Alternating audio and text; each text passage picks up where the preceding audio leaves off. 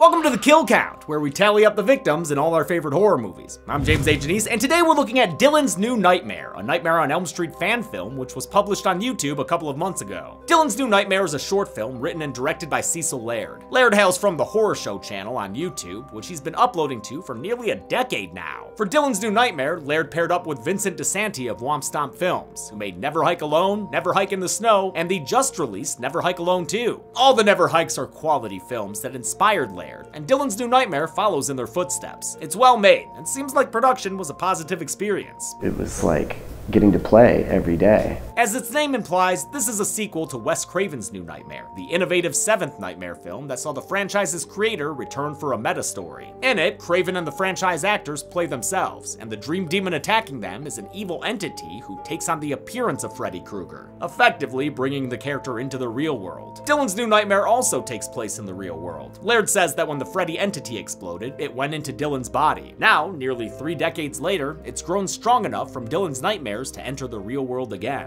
I love Wes Craven's New Nightmare and think it's one of the best films in the series, and Dylan's New Nightmare is a worthy follow-up, especially since it sees the return of Miko Hughes, who played Heather Langenkamp's fictional son Dylan when he was 8 years old. He put in a great performance there, just like he did as a friggin' 3-year-old in the OG Pet Sematary. Now Hughes is all grown up and gets to play a tortured man with a traumatic past. He's great at it. I would have loved to see Heather Langenkamp return as well, but at least the cast includes a couple of other horror vets. It's also got a great performer as Freddy, Dave McRae. It's not an original take on the character, he's just doing Robert Englund, but damn, does he do it well. Dylan's New Nightmare is a tad bit talky and definitely leaves you wanting more, but for 25 minutes, it's a way to sit back and enjoy a well-prepared little taste of our favorite dream demon. Good thing, us fans have been hungry for too long. How many kills can And action! There's no way I'm gonna like what I find, is there? All right, you're feeling killy, you're feeling county. What are you guys doing? Oh, James, we're actually just working on our fan film, Alive Meat, The Rise of the Kill Count. We even got some celebrity cameos like Robert Englund. Zorn, that's a picture.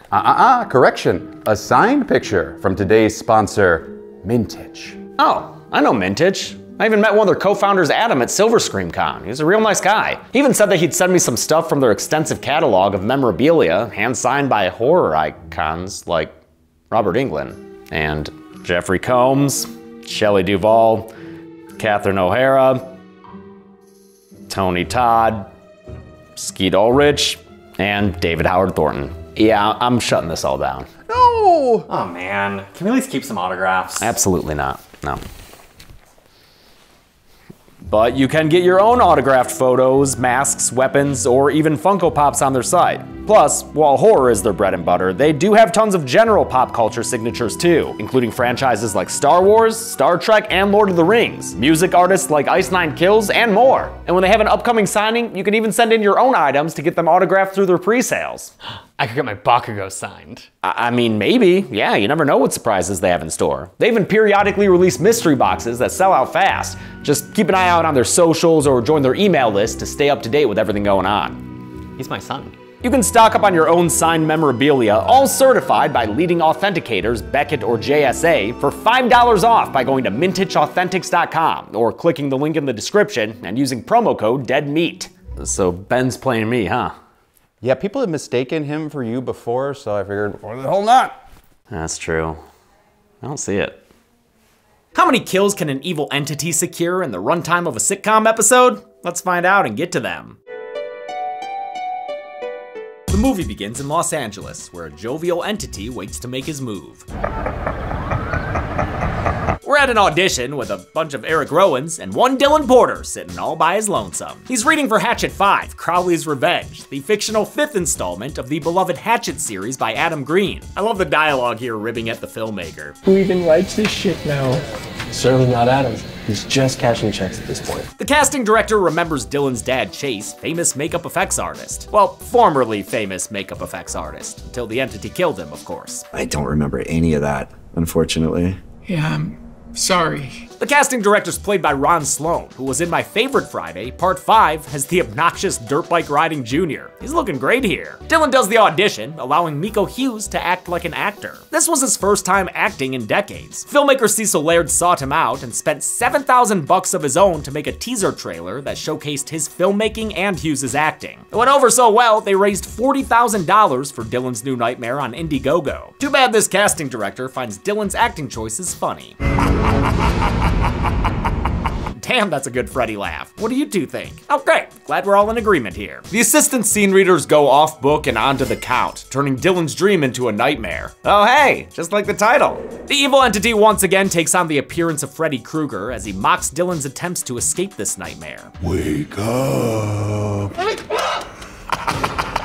Freddy's actor Dave McRae is a voice actor and YouTuber who's been doing Freddy stuff on his channel for a while now. Laird originally cast a guy who played Freddy in sketches on the Horror Show channel, but when it came to a full-fledged production, the guy opted out so a real performer could take his place. McRae stepped in, and the first pictures of him as Freddy helped them raise an additional $13,000 for the project. Dylan tries to escape, but Freddy intersects him by walking down the wall. Then he asks Dylan to play his favorite game. Skin the cat. Great reference to the scene in New Nightmare where Freddy killed that poor babysitter, Julie. Ever play Skin the Cat? Dylan wakes up in an awesome shop, and then Miko Hughes shows us how much he cares about his physical health. Great job there, dude! He also takes care of his mental health, since he's currently seeing a therapist named Dr. Silby. She's played by Cynthia Cania, who was in Friday 6 Jason Lives as the picnicking gal who got double impaled on a motorcycle. Dr. Silby asks after Dylan's mom, but he says he hasn't bothered to call her lately. The answer's always the same.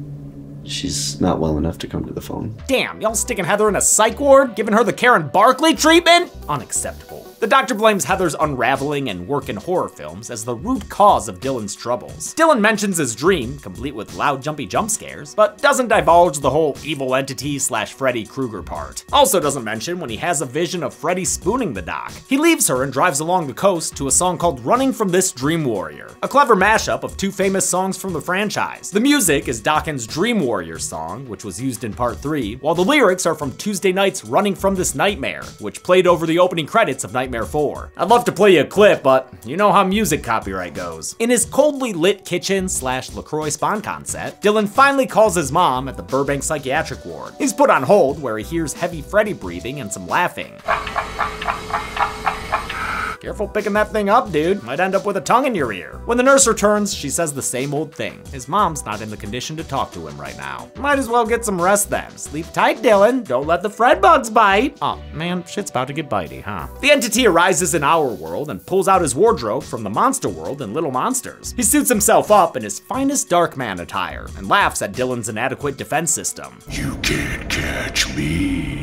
But the entity's not interested in Dylan just yet. Instead, he leaves and heads to the home of Dr. Silby, who's currently logging her thoughts about Dylan. To think all these delusions brought on by a cheap horror movie. Her recorder freaks out, and pretty soon she's hearing Freddy with his own take on a Jump Rope Girls classic. Aw, you can't be too scared of Freddy, Doc. I mean, you've got him on your log screen. You're clearly a big fan. In fact, maybe you can even get his autograph now that he's standing right behind you! The Fredentity swipes, severing her arm. And I love the thin slices that are caused by the space between his finger knives. I also enjoy Freddy's sneering one-liners. What's up, Doc? It's back to the same dark mocking humor that marked the first couple of films. Laird wanted his Freddy to be mean again. Visually, this Freddy takes mostly from the New Nightmare entity, like with the olive green fedora and the sweater that has green cuffs instead of the traditional red. But this Freddy also has diamond pupils like Demon Freddy from Freddy vs. Jason, and his makeup design is mostly taken from part 2, especially the sunken eyes. The Freddy mask was sculpted by Mike Rotella, or Mikey Rotz, who also sculpted the creature at the end of Smile. Yeah, that thing was practical. The mask was then applied by effects artist Nora Hewitt, who's worked on The Predator, The Nun, and Jurassic World Fallen Kingdom. Since Dylan's New Nightmare uses a licensed character, it couldn't make any profit, so Laird put every penny into production. It was very smart to spend those funds on an experienced, high-quality crew. For instance, editor Tom Newell also worked on brand new Cherry Flavor and the Chucky TV series. Finally, Freddy's glove here was made by Mark Phillips from Nightmares Unlimited, a place that sells replica gloves and other stuff like Phantasm Sentinels. It mixes the new Nightmare-style claws with the classic glove using a black backplate and copper wire veins. The entity confirms that it's an entity, not actually Freddy Krueger. Freddy? Sometimes. With that exploration of self complete, Freddy cancels his future sessions and kills the doc with an overhead finger knife stab to the chest. Good stuff. The next morning, Dylan awakens to an earthquake, which of course was a recurring thing in Wes Craven's New Nightmare. He finds his doctor's bloody pen next to a picture of him and his mom, which is really a picture of young him and Heather Langenkamp, so they must have gotten permission to use her likeness. Ooh, and they got permission to use Rex's likeness too? Good thing. Rex usually charges an arm and a leg for that. So I guess his arms wouldn't cost as much, huh? This Rex was actually the screen-used prop from New Nightmare that Miko Hughes still had after all these years. For the parts where it had to bleed, they bought cheaper Rex pillows online, which Laird's co-host producer Dave spent all night prepping with blood tubes. The movie ends with Dylan getting a phone call from his mom. Dylan? It's Mom. It brings a tear to his eye, even though that's not really Heather Langenkamp's voice. It's actress Deandra Lazor, aka @SassySledgehammer, who previously played Nancy Thompson in another fan film called Don't Fall Asleep. She also played herself playing Nancy in New Tale, The Demon of Elm Street. The credits, which run almost 8 minutes thanks to the long list of Indiegogo backers, keeps things interesting with behind-the-scenes pictures and another original song. New Nightmare by The Wicked One is a rap song in the vein of the Fat Boys' Are You Ready for Freddy, which played over the end credits of Nightmare 4. Good company to be in. How many of Dylan's new nightmares came true thanks to Freddy? Let's find out and get to the numbers, but I think I'll take the long way this time.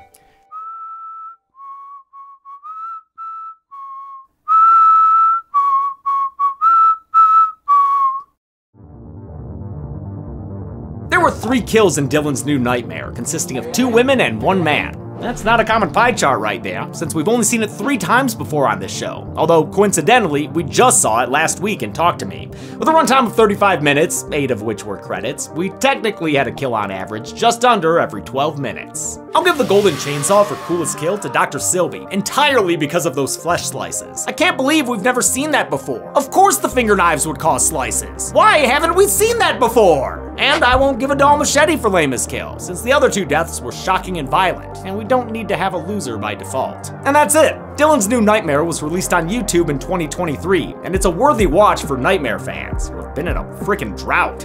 And in case you were wondering, Laird has already mentioned the possibility of his Freddy and the Never Hike Alone Jason facing off one day. That'd be cool. Until next time, I'm James A. Janice. This has been The Kill Count. Hey everybody, thanks a lot for watching The Kill Count for Dylan's New Nightmare. Great work, Cecil, you did awesome, man. I love seeing YouTubers create cool shit like this. Hope everyone enjoyed October. Like I said before, I know it wasn't the usual massive horror hits we cover, but we did what we could, and hopefully a few of you found a few new interests thanks to what we covered. Also, I have to watch Molly right now because Chelsea is doing a voiceover class, and Molly gets upset if she is not always actively being held or on your lap. Isn't that right, you little Velcro baby? Molly and I want to thank some patrons like Shane Jones, Alex Hernandez, Alex Riggs, Alex Zappian, geez, Alex Army, Dennis Ramirez, CB, Gamers Playland, and Original Username. Thanks everyone. Be good people.